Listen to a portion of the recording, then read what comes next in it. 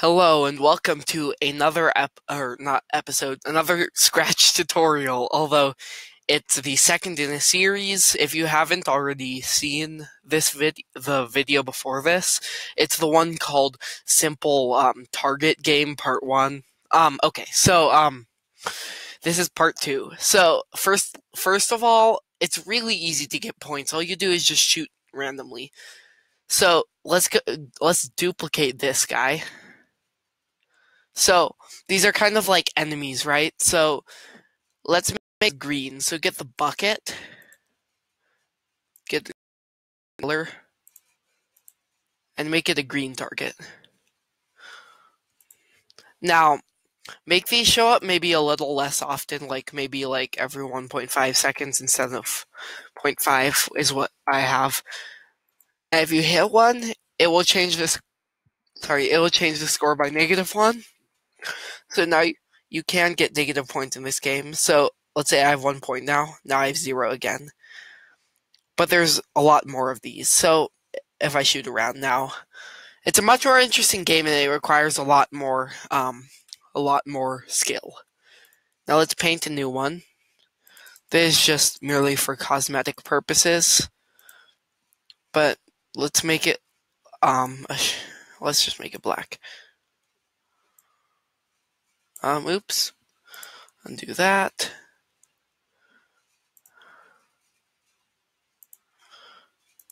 And then the outline I want to be all the way black. So now, if we click Shift, we can make what it defines as a perfect circle. Oops.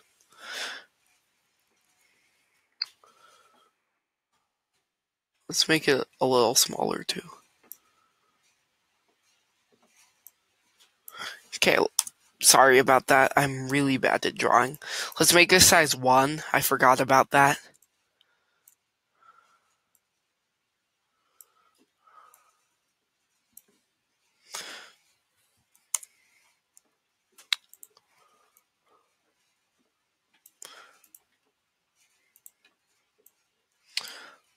Please never mention this ever again to anybody, okay? I forgot I wasn't in bitmap. So, after that slightly embarrassing ordeal, we're going to draw a crosshair. So, for fill, we also want it to be black. And size, we also want it to be 1. Maybe just make like little notches or something.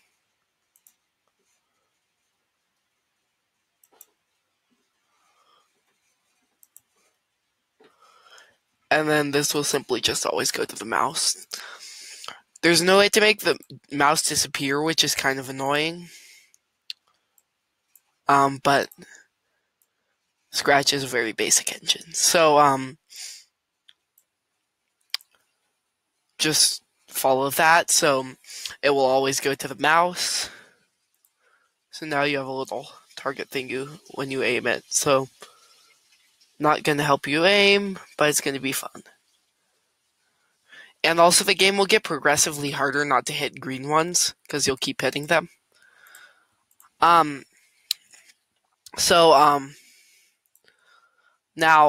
sorry, save.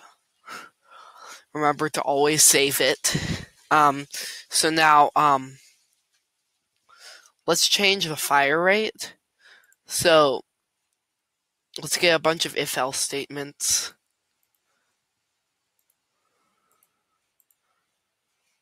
So now we'll have 4 different fire rates. Get a greater than function. Score.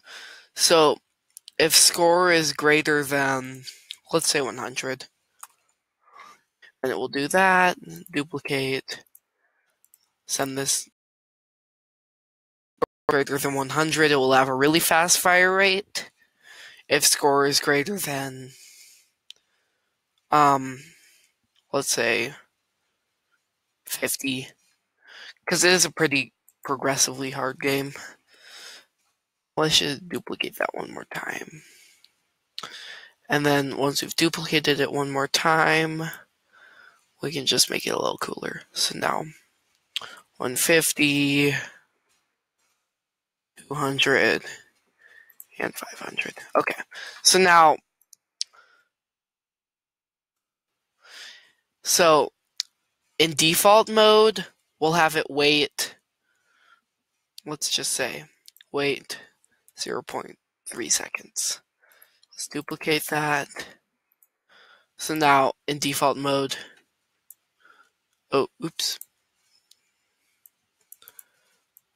Okay, so I forgot to put this in there. So now, let's make this 0.25.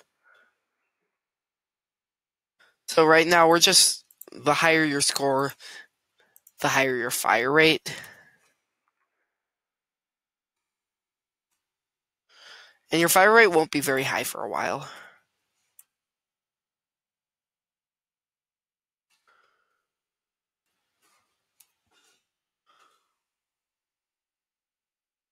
You can make these numbers whatever you want. You can also make it like semi-automatic, like an actual thing. I'm not going to say the word that starts with a G because YouTube will take my video down or at least restrict it. So wait,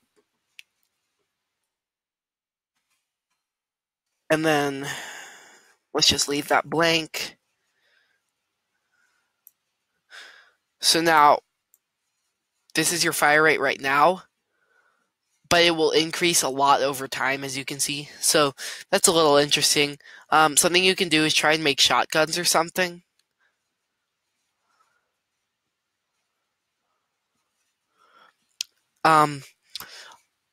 Next, that is an extremely boring game. Sorry. Like, just saying, like, it's not really doing well. You're not getting enough points to make it fun. So, get Lay Bucket out. I'm sounding like an idiot now, aren't I? Brightness all the way up. Find a good gold one. And then let's make a...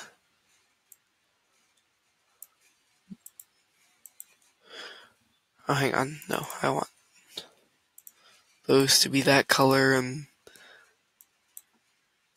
these to be the lighter color. And then, let's say every 5 seconds it will show up, and if you hit it, it will change the score by 10. And that will be a huge advantage. So, now we have a pretty good base for a game. This is all I'm going to be covering in this tutorial. But now you have a really good base for a game, and you can create a much more interesting game.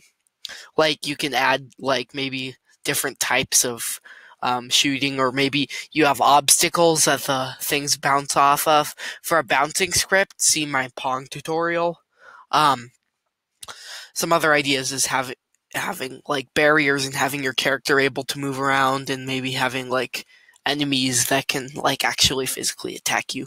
But that's all for this tutorial, and I will see you in the next one.